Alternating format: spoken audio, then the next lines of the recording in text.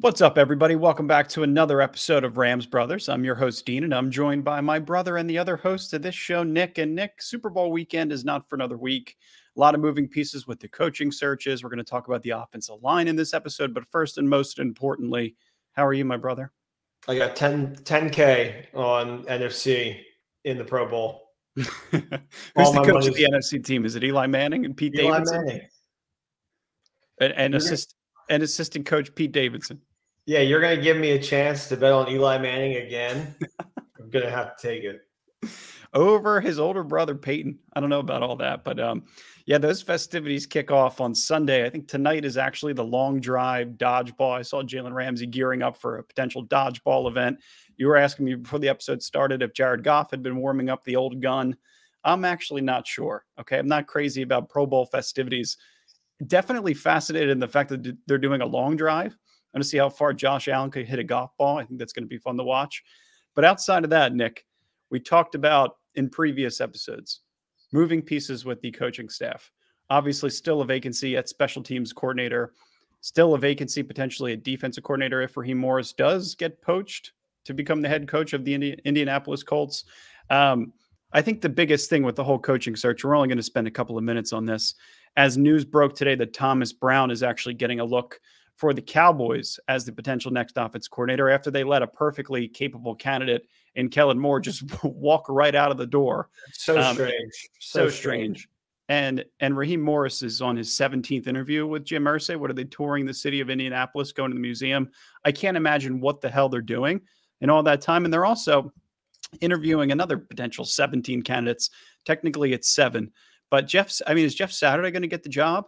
Shane Steichen, Wayne Martindale, Ajiro Vera, Raheem Morris, like they all had second interviews, and it's 7 candidates now with second interviews, right? So I think my gut tells me at this point, just in evaluating everything, that Raheem Morris is going to stay, right? If he's a clear-cut potential candidate to run the Indianapolis Colts out of 7 other potential candidates on top of the interim head coach who Jim Irsay is obsessed with, I would be surprised. But my gut's telling me is that Raheem Morris potentially going to stay. And then with that, you have Thomas Brown, Eric Henderson, Zach Robinson, Eric Yarber, Chris Shula. If they all stay put and you add Matt LaFleur or Mike LaFleur on top, I feel like you have a legitimate offseason if you can add a legitimate offensive line coach who has NFL experience and a special teams coordinator to complete the puzzle. So a lot of stuff there. I feel the same way about Raheem coming back. I think the defense was certainly problematic last year, So it's interesting that we're kind of in this like gray area where some of the fans want him to come back. Most really don't want him to come back. It seems, at least the vocal ones don't seem to want him back. I don't think he's going to get the head coaching job. So I'm just expecting that. But in a situation when the offense wasn't putting up a lot of points, the defense looked like it struggled. But then, flash to Raheem's first year as the offense or defensive coordinator with the Rams when everything was firing, he was good enough and he was good in big moments. So I will accept him back with open arms. I'm looking forward to it. And I think, with the baby LaFleur, you're going to have a lot more different looks on offense. So you're going to be able to accept a little. And hypothetically, the defense isn't going to be on the field as much as they were last year because there was so much stalling on offense, which causes a lot of the defense to look like they're fumbling. So, yeah, you go into 2021, obviously they had a great year holistically as a defense. 2020, great year with Brandon Staley. Then moving into last year, I feel like they really kind of hit their stride towards the back end of the season. You saw them kind of come together in the last 4 or 5 games, similarly to the way the Rams offense did. So you could tell it's complementary football, playing both sides. It obviously benefits the whole team. So I think it's interesting to see what's going to happen at defense coordinator. But Raheem Morris, I think our take for right now is the fact that he's potentially going to stay as the Rams' defense coordinator, which you could chalk up as a massive win for the Rams. You don't have to, outsource. You don't have to go outside of the box and find another potential candidate. So I think that's a good sign. But I think in terms of major priorities for the offseason, I think this is something that we've neglected so far in our offseason conversations, and it's rebuilding the offensive line. And I think the reason why we neglected it is because it's such a load to take on, right? It's such an undertaking as to where a lot of pieces could potentially be replaced. You don't know how much continuity you're going to have from year to year. And I'll start right off at the left tackle position. Joe Noteboom, Nick, is he even a competent, capable left tackle in this league at this point? He's a $15.5 million cap hit this season coming up. And obviously the Rams signed him to a long-term extension. I don't know if that's going to be your guy moving forward who's going to be able to protect your potential blind side of your quarterback. I don't know if he's shown enough throughout the years to be able to, come back from rehab and be able to own that position outright all over again. But I don't know. Did you like what you saw from him in this past season? No, I mean, I wasn't a fan, but given the circumstances, and the, twister of offensive linemen that we had, I don't really think it's a fair assessment. I think you have to go back further, truly. And it's not like his resume is like horrendous. No, it's not. No, I mean, they felt like he was a capable left tackle behind Andrew Whitworth. They got his sign off, right? If they bring him back into the building, is that potentially reinstalling and reinstilling confidence back into Joe Noteboom? So maybe there's a win-win there where you could tie that back together and you could justify the cap hit for this year, or potentially even offer to restructure him. I think there was some rumor about a potential injury clause in his contract to where if he was injured last year, they could potentially get out of the contract for this year. If he didn't play a certain amount of games, they could potentially get out of the contract. So I think it's going to be interesting to monitor. The reason why I bring that up is because obviously the Chiefs are a hot topic, right? And I think that the Super Bowl coming up, you saw a lot of moving pieces with their offensive line over the past 3 years. So I kind of want to compare what the Rams did in 2017 to what they're doing now to what the Chiefs did in 2021 after they lost the Super Bowl, and see how we can kind of tie it all together. With Brian Allen, Nick, that's another guy. Is he worth moving on from, considering his cap hit rises substantially in 2023 and 2024? Like, that's a guy. Could you potentially replace him? There's a lot of talk about Creed Humphrey, who's going to be starting in the Super Bowl for the Chiefs. Do you look to find the next starting center in potentially in the Senior Bowl? Well, I mean, I think that's a good idea. It's interesting how the Rams run their organization, where it does feel like at any moment you are replaceable and you can be replaced, like the Patriot way, next man up. I do not care who you are. Chad Ochocinco, doesn't matter. You're in the system. But then also they kind of, have their favorites, and they have their ones that they're going to keep no matter what, even if potentially you could get something more from them. And I don't see Allen as one of those people that is going to hang around just for the camaraderie or the like Hecker, the Super Bowl year last year, definitely felt like somebody that probably stayed a little too long. And then, he stayed and he got his ring, but there's zero complacency here. And I think with the cap hit, he's probably going to be gone. That would be my thought.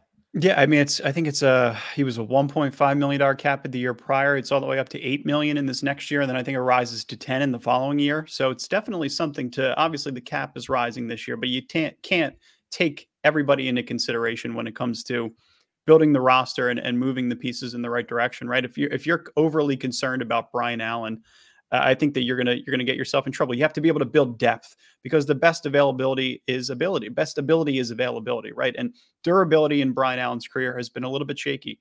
I know Sean McVay, for the most part, will talk very highly of him. He's a guy that you don't want to play against, as McVay always talks about.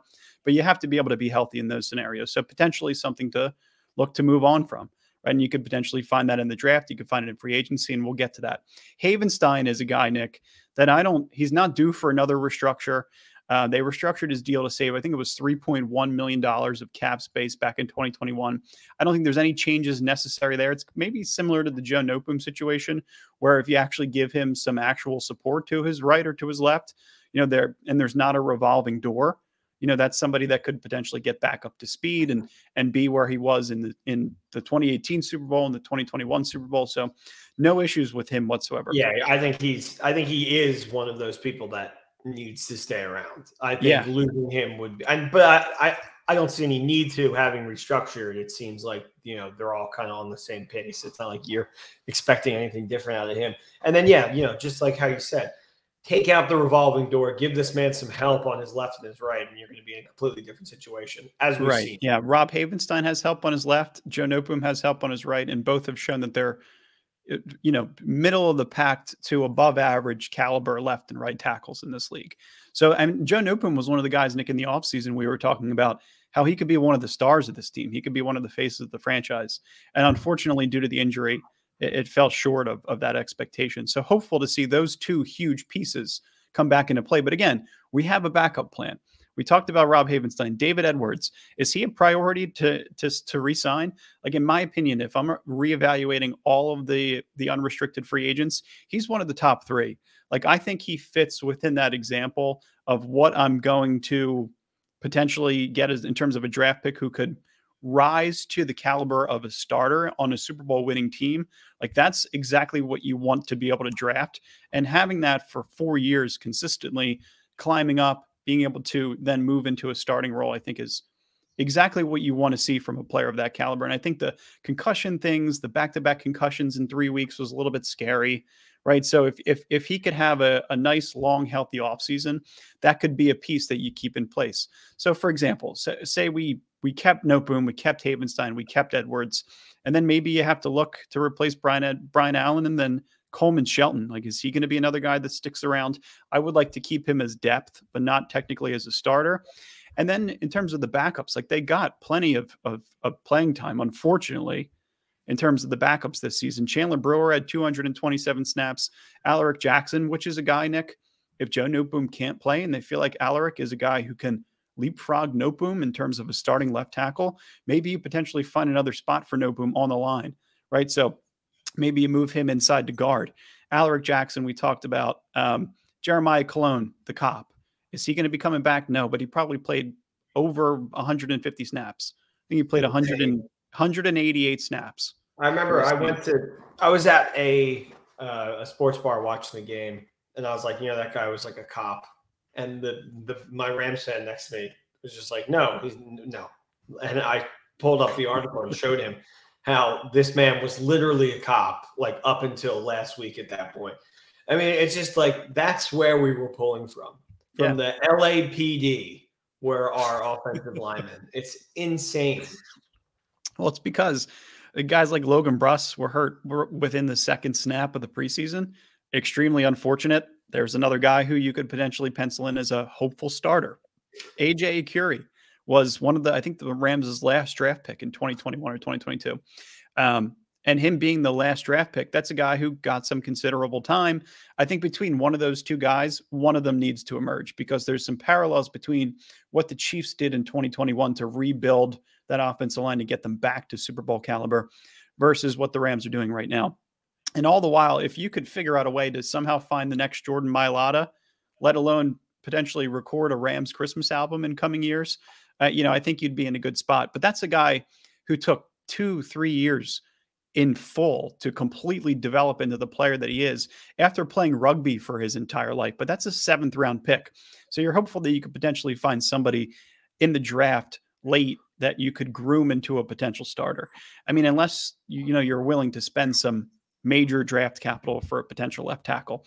So I talked about parallels with the Chiefs. I know I'm teasing this majorly, but Orlando Brown is the left tackle for the Chiefs right now. He's an unrestricted free agent. Roger Saffold is going to be 35. I would love to see him come back to the Rams as a potential left guard. Right? It would be fun to see. Isaac Seumalo is I think the starting right guard for the Eagles in the Super Bowl. He's going to be an unrestricted free agent. There's no way they're going to be able to re-sign him. There's too many other players of priority. And you just need an offensive line coach that's going to be able to really kind of bring this all together. I was reading an article from Jordan, I think it was Zach Roseblatt. In combination, the two of them were kind of going back and forth within the article. And Roseblatt mentioned Nate Herbig, who is a 25-year-old. Was a solid player as a fill-in, as a starter last year for the Jets, and especially as a run blocker for the Jets. He scored very highly. Familiar with LaFleur's system, you could get him at a fair price, and he only allowed 1 sack in over 700 snaps last year. I mean, guys like Ty Nsekhe, Matt Skora, Ode Aboshi, like those guys could all, unfortunately, take a walk, right? It was like a 1-year contract. They came in, they were fillers. And then there's some other guys that I like in the draft as well. But from that perspective, there's 4 guys in terms of unrestricted free agents that I would try to prioritize. Some of them older, some of them younger. I think Orlando Brown's 28, Saffold 35, Seumalo is probably mid-20s, Herbig 25, right? So if you go after some of the younger guys, you could rebuild this offensive line almost overnight. Yeah, I just worry that they don't like to bring in that they don't like really honor the offensive line. I don't have faith in them bringing in like a Saffold back or Samalu, essentially, just because they're probably going to be high ticket people, and they are always thinking about like speed and offensive power and like big defensive players. So I wouldn't hold your breath for signing anybody that's an unrestricted free agent that's like top of the class in offensive line. I think it's going to come down to more of the coach that they decide to bring in. Yeah, but Nick, let me take you back to 2017 real quick. I'm gonna paint a little bit of a picture. McVay's first year, so grain of salt. Do you remember John Sullivan, Sully, starting center? They brought him in 2017. Remember Andrew Whitworth? Yeah, 2017. Yeah, I know. And resurrected us all. And Saffold and Rob Havenstein and Jamon Brown were already there. So they were really kind of the two missing pieces to rebuilding that offensive line for Jared Goff and Todd Gurley. So they've done it before, is what I'm trying to say. I'm not trying to go against the fact that you're saying that it could potentially not happen, but they've been able to rebuild things very quickly with veteran players in the past. So I have faith that they could do that. And it's so detrimental to this point that you feel like the offense can't really come into its own until this offensive line is somewhat rebuilt. So are you ready for my Chiefs analogy? Yeah. Because I think you're really going to like this. And I think that this is the template that you should be copying. If you're Les Snead, if you're Sean McVay, if you're the next potential offensive line coach for the Rams. So the Chiefs offensive line, Nick, complete overhaul after losing to Tom Brady and the Bucs in the Super Bowl. 2021 Super Bowl, I mean, it was just an annihilation. I think Patrick Mahomes was pressured on 29 of 56 of his dropbacks, which is the most of any quarterback in the Super Bowl era. Kansas City, they were completely decimated by injury by the time the Super Bowl was over. Mitchell Schwartz and Eric Fisher knocked out during the season. Kalichi Osemele was also lost to an injury during the season. So there's three starters right there. Sound familiar? Yes, I'm sure it does. The end result was guard Andrew Wiley playing right tackle, where he's going to be starting in the upcoming Super Bowl. Mike Remmers was playing left tackle, which turned out to be an absolute disaster against Shaq Barrett. And then after the Super Bowl loss, the Chiefs, too, were projected, I think it was almost $24 million over the cap, and it looked like an almost impossible situation to overcome. But what did they do? They traded their 2021 first-round pick, which was 31st overall, their third-round pick, 94th overall, and their fourth-round pick, 136 overall, along with a 2022 fifth for Orlando Brown. So just a massive, massive overhaul. They ended up getting a second-round pick back and a sixth-round pick back in 2022. But that protected Mahomes' blind side for the next 3 seasons. And they've won 13 games every season since he came in. And that seems like a no-brainer deal, right? Yeah. I mean, it's Mahomes, though. True. It's completely different. I've seen him just make magic. And I know the biggest pass rush. Sorry, I'm used to all the commentators saying pass rush. It's completely different when you have Stafford, and I know he can, run around back there, but it's kind of similar to when we had Jarrett, where it was like you can only do so much with these guys. They need a clean pocket. Understandable. And Mahomes is not that guy. Mahomes can make magic out of nothing. So fantastic. I love the comparison, but they also got smoked in that Super Bowl. They got smoked in the Super Bowl, but it was an awakening. And that's what I feel like the Rams are going through right now. Like, they didn't just trade for Orlando Brown. They went into the draft. They drafted 2 offensive linemen. So they went Creed Humphrey, who we all know and love, with the what pick? It was somewhere in the second round, potentially in the third round. 1,200 snaps, over 1,200 snaps at Oklahoma. He didn't allow a single sack. That should have been a no-brainer pick for the Rams. Instead, they went Tutu Atwell. And they went with Trey Smith in the 5th round from Oklahoma. He only allowed 1 sack in college. And he's also, by the way, starting in next weekend Super Bowl. So they signed Joe Thuney to a 5-year deal, $80 million. He's starting in the Super Bowl coming up. Wiley, the right tackle, who we were talking about a little bit earlier, who ended up starting in the 2021 Super Bowl, ended up getting the practice that he needs. He's now a professional starting right tackle. He was originally an undrafted free agent. So they rebuilt that completely from the ground up. I know that Austin Blythe was there for a period of time. I think they brought him in as a stopgap guy. Chris Long's brother, Kyle Long, was there playing right tackle for some period of time while he was developing. So I just think in terms of a total overhaul, there's a lot of potential to be able to maneuver. And if I have confidence in anybody to be able to do that based on what happened in 2017 and based on maybe they haven't prioritized it the way that they should in off years. So like 19 was bad, 20 was okay, 21 was good. Right. And then 2022, hopefully we get back on track. So it seems like there's that rude awakening, that 1 year that just kind of, gets them back into the swing of things. Yeah, I think a lot is going to happen well with them next year. I just don't foresee them just kind of, crumbling again. A lot of it's going to come down to how fast LaFleur is going to have the offense going. If he's, hopefully if they don't retool the entire thing, then, we see something where Stafford's getting the ball out faster, because a lot of what McVay likes to do is these long developing pass plays. So it never made sense to me why with a quarterback like Jarrett, they wouldn't try to grab, elite offensive line talent, because you have to let this play develop. So I'm fine with the complete retooling. I don't know how much we would get on the market if we wanted to, trade these guys that are under contract, but it would be interesting. I also kind of foresaw, and he's probably just having too much fun. I thought Whitworth was going to kind of pop his head in and become like an offensive mind or line mind guru essentially. But he's announcing and he looks great up there doing it. And he does. But I mean, maybe potentially match the salary. Say, hey, Big Wit, for $1.2 million, you can come be a coaching fellow and an offensive line assistant for the Rams. And, oh, by the way, you could also help redevelop Joe Noteboom, who needs the most help possible redeveloping and becoming a starting caliber left tackle again. And that's if you don't make a move for him. Maybe he's a trade candidate, Nick, like you mentioned. Maybe that's somebody you try to move on from and you eat some dead cap. So I know that the offensive line conversation isn't something that's overly exciting. I just want to be able to give Rams fans optimism in terms of there are so many elite players that are unrestricted free agents that you could bring in to re-solidify this offensive line, plus the help of a NFL-ready, experienced offensive line coordinator is going to propel them to the next level. Plus, we talked about Mike LaFleur and what he's able to do. Is Sean McVay going to give up his play calling duties? Probably not. They said no from the report I read.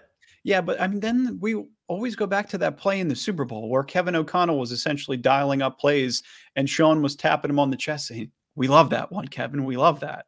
So, maybe we get a little bit of that. Maybe not technically calling the plays, but adding insight and making sure that McVay's staying on his toes and not getting complacent. Yeah. I would love to see him relinquish duty. And I think we saw it last year in preseason. They let Liam take over, and it was horrible. So then we don't want to see that. Yeah. I do remember that. But I mean, that was Luke. Mike had to have been calling plays on the Jets. Like there's zero way he wasn't. So, he definitely was. Yeah. So I mean, coming to LA, it's almost like a devotion. It's kind of becoming like you were like a solo screenwriter, and then you get on a job and they partner you up with somebody, and you kind of take like a secondary credit when like coming out here. So yeah, I mean, he did get fired, so maybe he saw it as like a good thing. Mutual parting of ways. Yeah. Whatever you want to call it. Yeah. So I think the impact of Zach Wilson and then the difference between what they had with Mike White was really interesting. And I think even when the Jets were winning this past season, when the pass game was not a threat, because it was never a threat with Joe Flacco or Zach Wilson. If anything, it was more of a threat when Mike Wilson was installed into the offense. And they leaned into the rushing attack, and it was Breece Hall. It's rookie running back Breece Hall, which is another reason why I think the Rams could potentially draft a running back. And not overly excited about it unless it's a kid like Breece Hall who could potentially open up the offense. And like he looked fantastic before tearing his ACL. And then Down went the Jets, down went the offensive line, the rushing attack went down with it. And then over the last 8 weeks of the season, the Jets only averaged 3.57 yards per carry, which is the second fewest in the NFL. But it's like anything else. It's so nuanced. I think that what the Rams saw was a sample size of really good stuff with Mike LaFleur. And they felt like within an 8 game sample size, if you could work with this kind of personnel on offense, just wait until what Sean McVay and Matthew Stafford and Cooper Kupp have ready for you when you come to Los Angeles. So there should be some real excitement. I think they're really going to be able to install a next level run scheme that complements the pass game. You can marry those two components together. Your offense is right back into the position where it was in 17 and 18 and 21. Although the run game still lacked when they won the Super Bowl, which I still can't believe. It seems like the league goes in different positions and directions every single year. One year it's the high-flying passing attack. The next year it's the best offensive line in football and a dynamic rushing attack that wins. Or maybe it's Mahomes this year. But to me, when I see the Eagles, I just think dynamic rushing team that can attack the outside. So, yeah, I'm just really excited to see what the offense is going to be. It felt like last year we didn't really get a sample size of any really good games offensively. If anything, we were watching the one Baker Mayfield game, which was like one drive. Mm-hmm. So, and I don't know how many Jets games you watched, but every single one when Zach Wilson came back, like after the injury, I mean, he couldn't do anything. I remember there was a Jets game Thursday night, and the Jags were on like a heater, and everybody was like, I think the Jets are better. And Zach Wilson, I think, had like 5 completions. It was something like historically low. He's terrible. Like, I mean, if I were Mike LaFleur, I'd be mutually parting ways to Los Angeles in the same way. In that first year, in that rookie season that Zach Wilson had, there are a ton of reports that are out there, specifically from Jordan and Zach that I was talking to, the article that I alluded to, that the offense was far too complex for him to grasp in that first season. Like, it was far and beyond above what he could comprehend. And then the next season, they drastically scaled it back so that they could potentially complement some of the skill sets that he does have, having him in the RPO, some of the split zone running games, keeping him mobile, keeping things in structure, but a little bit out of structure. What Mike LaFleur, I think, is going to be able to do for this offense is bring it back together. He's going to help to bring it back together. And I think with an offensive line, a real offensive line coach, and Sean McVay back in his business, the offense is going to be kicking again next year. Yeah. I'm hopeful. We'll see. I feel good. And I'm looking forward to watching some more Rams players and my favorite Ram himself, Rampage, at the Pro Bowl. Yeah, Sunday, I guess, is the actual flag football event. Yeah. But yeah, I'm going to tune in tonight. I don't know why it's split between Thursday and Sunday. Why don't you go like midday Saturday into 3:00 Sunday? I don't know. I guess they're trying to break it up so all of the football content doesn't just abruptly end. And if it's right, and if it's about the players too, if you get your stuff in tonight, that means tomorrow night is a full party. Friday night in Vegas, got nothing to worry about for Saturday. No cramps, no hangovers, no nothing.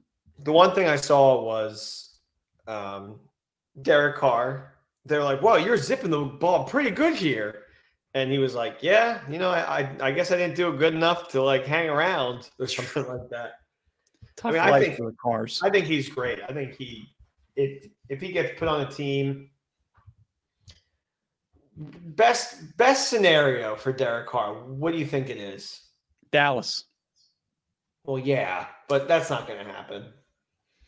I'm thinking about a team that needs a quarterback. Maybe he goes back to Houston. Maybe he goes back and follows in his older brother's footsteps. It was the first quarterback that team had ever drafted as an expansion team. David Carr never got a fair shot there. Now they're reuniting with DeMeco Ryans, and it seems like there's some love in Houston, is what it seems like. And the fans are excited to have DeMeco Ryans back. I think that Derek Carr could go there. Yeah, for sure. Maybe, don't but see that happening at all. Yeah, is that a waste if you draft a top quarterback, though? That's my other fear.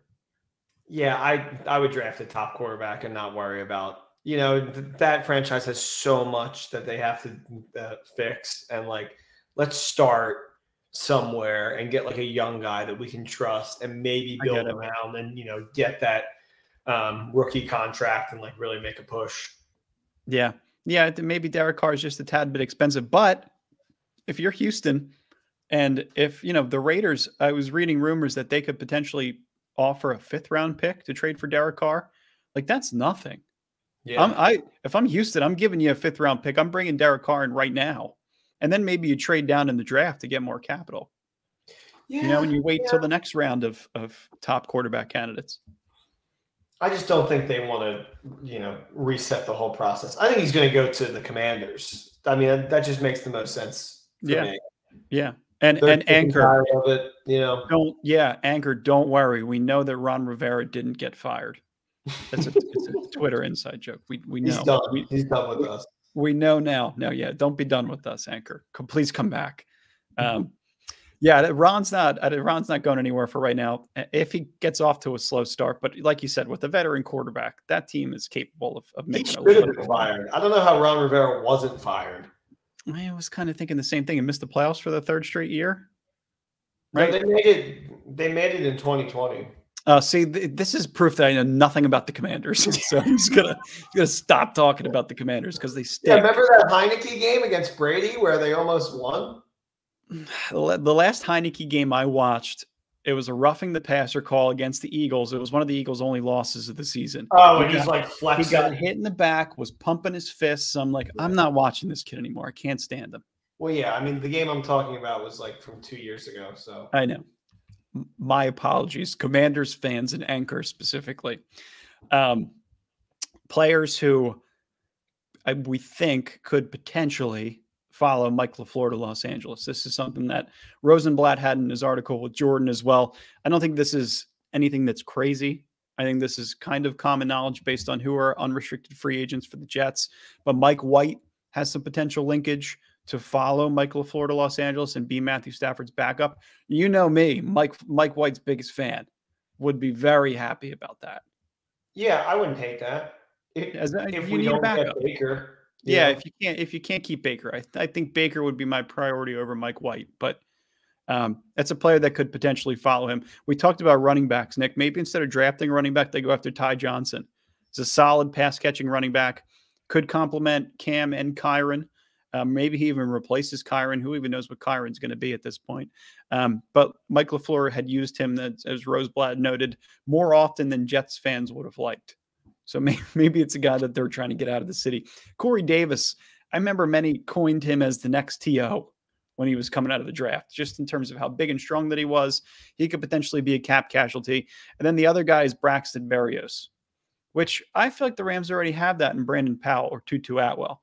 So I don't see any situation where Berrios comes to Los Angeles. But no, they were just 4 names that I thought were interesting. I want to see, what's it called?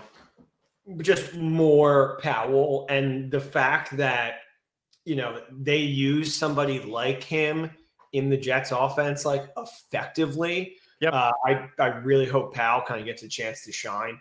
I mean, hopefully Allen Robinson comes back next year and is a different player than what we saw, because he was like, essentially garbage. Mm-hmm. He didn't play a full season, so I, take that with a grain of salt. But still, I think Corey Davis would be kind of awesome. Yeah, I think so too. I do. That makes a lot of sense to me. What Matthew Stafford really likes in his receivers is size. And when you watch somebody like T. Higgins for the Bengals play in the AFC Championship, watch him go up and get balls over players. Jamar Chase goes up and gets CeeDee Lamb. Just watching late in the playoffs, these big, tall receivers go up and get the ball. I mean, that's what you're hopeful in for Allen Robinson. That's what you wanted in Odell Beckham Jr. But, I like the idea of a very, very cheap 1-year deal for a player who's looking to prove himself. And that could potentially be Corey Davis. Braxton Berrios is Danny Amendola. Right. We don't need anything like that here. So, although I love the Paisan. Yeah. Don't get me wrong. We love the Paisan. We love every Paisan. Sirianni. Mamma mia. Yeah, Sirianni. All right. That's all we got. Thank you guys for listening. I hope that you've enjoyed our content and you've taken the time to like and subscribe. It's very, very meaningful to us. And if you leave us a review on Apple Pods or YouTube or wherever that may be, we're very, very appreciative of the fact that you've taken the time to spend it with us. So Yeah, we love you. And I got some fun. My buddy who went to the Super Bowl last year is giving me like a bunch of the LA Rams black Super Bowl hats, like the hats that they wore when they won. So I'll be doing some giveaways during the off season. Sweet. Yeah. Love that. How do I enter? Huh? I said, how do I enter? Do you not have one? I'll give you one. I think I may. Not a black one. Oh, I was gonna say, the one with the trophy on it? No, it's like the actual one that they gave to the players. Oh yeah. I want one. Yeah, I'll give you one. Okay. All right. So I have 10 to give away. Okay. All right. Stay tuned. You could win a free hat just by listening to Rams Brothers. Yeah. Hell yeah, guys. Thank you so much for listening. Take care. Thank you guys for listening. Appreciate you. Go Rams.